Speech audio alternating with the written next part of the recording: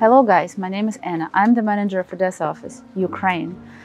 Yes, it is war in Ukraine right now, but me personally, in our video guy Victor, we're staying here in Odessa, in Ukraine, to help our militaries to defend our country, to support them, to support hospitals, to make sure that they're saving lives to our people.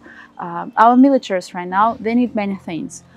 From the first aid kit to cameras, to drones, to defend us. So if you're able to help, even with $20, $30, it's easy for you to do. You can send that on our PayPal account, which is odessa-afa@ukr.net, or you can send it to Phoenix office, and we'll make sure your money will go to the right thing. We'll make sure that your money will save somebody's life.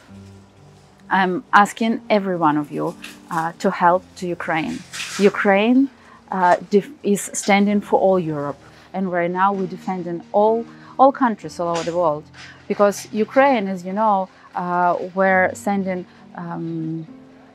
wheat and food for all countries in the world, to Africa, to Europe, even to China. We were sending our products.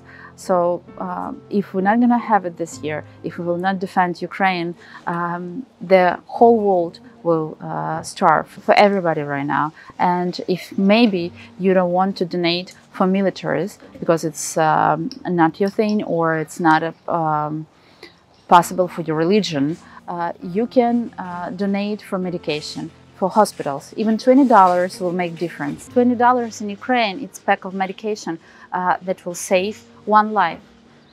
If you can, if you want to help militaries, medicals, hospitals, or civil people that in bomb shelters in Nikolaev, or in Kherson, or in west of Ukraine, you can easily donate, or with a PayPal account, or to Phoenix office, and Phoenix office will send all those money to us, and we will make sure that they will go to the right thing.